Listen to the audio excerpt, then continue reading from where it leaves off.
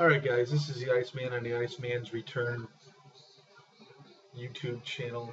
Um, I watched some videos tonight, and one was about Ric Flair leaving WCW to go to the WWF by Gemini 888, and it got me to thinking about how, Ric Flair was he was my all-time favorite for a very, very long time.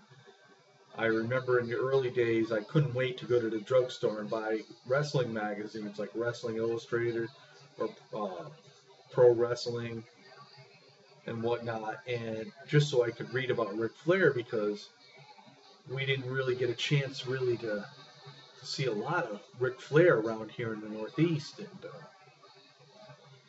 I remember reading about when he was in a plane crash and he broke his back.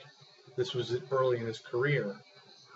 And he was really fortunate that he was able to come back and compete again. And he fought the likes of some great, great wrestlers. I mean, Harley Race, he had epic matches with Harley Race. He fought the likes of Nick Bockwinkel. You name it, he fought him. And I remember, after Hulk Hogan won the WWF title from the Iron Sheik, there was a lot of controversies throughout the wrestling magazines, who was the better, because there was so much being said about Ric Flair being, the technician, the leader of the Four Horsemen. That was such a great faction that he created. Himself, Ole and Arn Anderson, Tully Blanchard. But anyway, they were comparing him and Hulk Hogan, and I saw a lot more of Hulk Hogan because I got to go see him live. And I liked Hulk Hogan. I liked his Hulkamania deal. I liked the way he related to the kids. He was very, very popular here in the Northeast. But I also, when I was able to start watching, NWA wrestling, I liked the styling and just the way Ric Flair presented himself. Space Mountain had all the women around him coming out with that long, flashy robe with the ruffles, the feathers, with the sparkle Ric Flair on it.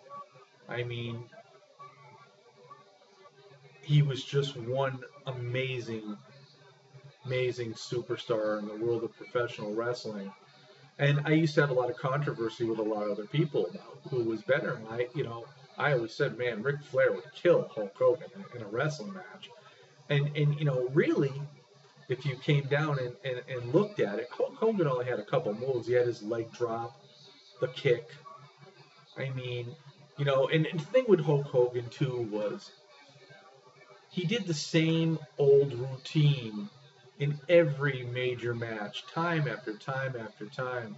He would be getting his ass kicked, and all of a sudden, he'd either go like this, point that finger and shake his head no, or he'd get all pumped up and start shaking vigorously, and then all of a sudden, he would take it out on his opponent and come back and usually win. But as far as Ric Flair went, he went the other route. He was a technician in the ring. He had the flair. The name Ric Flair was perfect for Ric Flair because he did have that flair. And he was an eye catcher. And to me, he was one of the greatest professional wrestlers, entertainers ever in the business. And, like Jim said in his video, he had this disagreement with Jim Herd, and rightfully so. I agreed with Ric Flair because Jim Herd wanted to change his gimmick. And how do you change the gimmick of Ric Flair, the leader of the Four Horsemen? The most devastating stable in professional wrestling and just want to totally dissolve it and go to something new. I mean, Ric Flair had no part of it. Um, so he left and he went to the WWF. And good things happened for Ric Flair. He was there for a few years or so. He ended up going back to WCW. And WCW just, he was really a nobody once he returned in WCW. And in my eyes, I thought it was really time for Ric Flair to hang it up. And this was like, you know, middle to late 90s. Um, and then, of course, Hulk Hogan, arrived in WCW and he turned heel, and it was it was Hulk Hogan. He was reborn again. But the days of Ric Flair were pretty much over. And I thought to myself, I mean, you had a great run.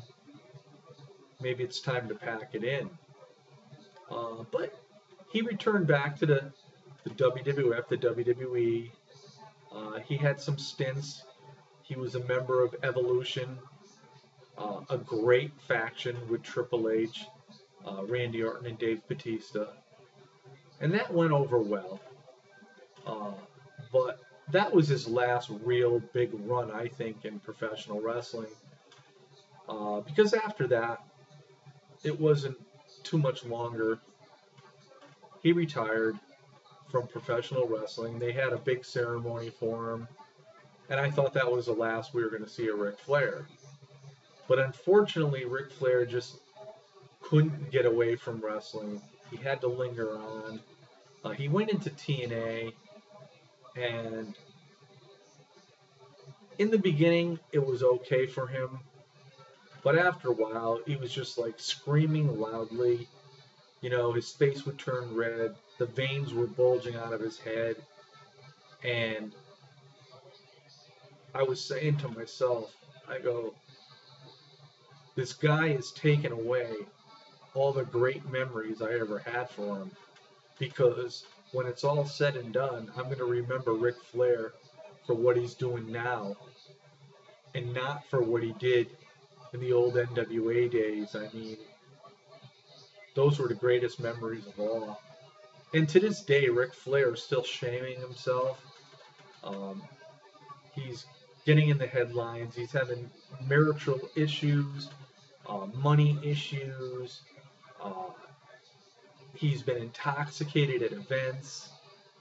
And he's just really put his Ric Flair name to shame. And it's a sad thing because I think if Ric Flair actually stayed in retirement when they had that big ceremony for him in the WWE, I think a lot of all those great memories from the past will always still be etched in my mind. But all I can see now is the things he's done recently. And maybe it's really not fair for Ric Flair, but I'd have to say that if anybody remembers Flair for what he's done recently and not for what he did in the past, he did it to himself. And it's just really a big shame. But anyway, I just wanted to put that out there. Ric Flair was one of the greatest wrestlers ever. And sometimes these guys really need to know when to pack it in. And that's why I respect Shawn Michaels for retiring and not coming out of retirement. And he wasn't the greatest wrestler ever, but I will say this. Shawn Michaels was the greatest performer ever. And there's a difference there. And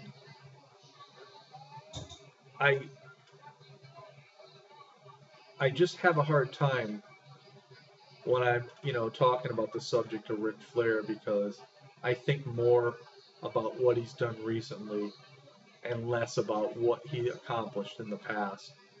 And maybe I'm wrong for thinking that way, but, those are the memories that are right in the back of my mind right now. So, anyway, I just wanted to throw this video out there for for all you guys. If you ever got a chance to watch Ric Flair in his very early days, um, you know what I'm talking about. And if you haven't, go back and watch because he truly was Space Mountain. He truly was the leader of the Four Horsemen. He truly was, back then, the greatest professional wrestler in the business. This is the Iceman. Peace out, everybody. Have a great night.